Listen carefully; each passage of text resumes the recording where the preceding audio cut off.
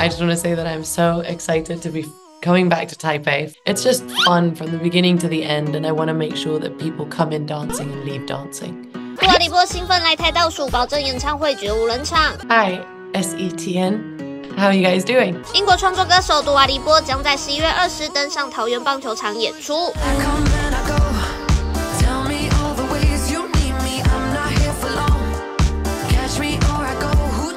女神上次来台首唱是在2018年，她印象最深刻的台湾行程是 I guess it was a very quick trip, but I went to Elephant Mountain, and that was really, really spectacular. Like, I loved it. I mean, it was quite the hike all the way up, but it was really fun. Actually, that I've really been wanting to try is I think it's like a street food. It's like a scallion and daikon pancake.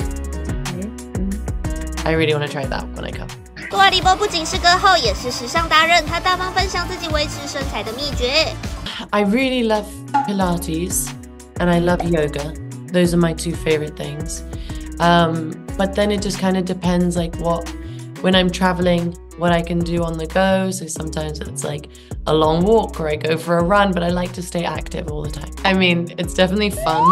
It's definitely energetic and it's joyful. I think those three really describe it. It's just fun from the beginning to the end, and I want to make sure that people come in dancing and leave dancing. I just want to say that I'm so excited to be coming back to Taipei finally, and to get to see all my fans and my listeners there, and just celebrate this new album with you and me finally being able to come back and tour in Asia. So I'm looking forward to having a lot of fun.